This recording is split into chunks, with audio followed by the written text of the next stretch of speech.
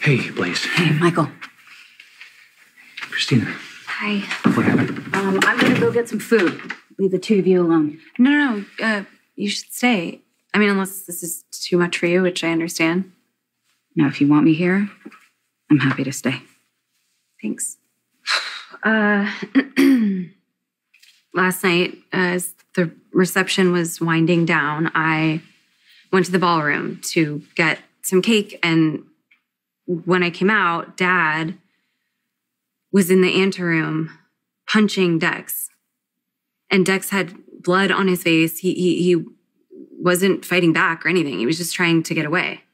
And then Jason, he showed up out of nowhere and he pulled Dad off of him, and Dad just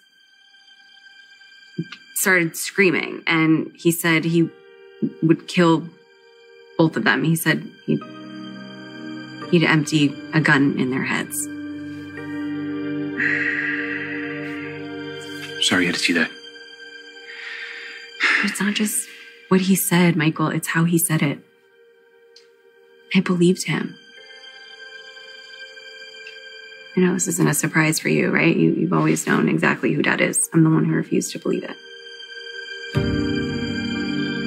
Would you tell me what? To reconcile how the man I saw attacking Dex is the same guy who has always been so gentle and loving with me. Yeah. It's never going to make sense.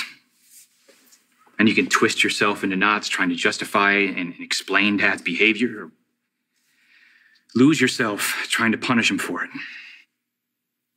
Christine, Dad is a product of choices he made long before we were born, and we don't have the power to change him. Yeah.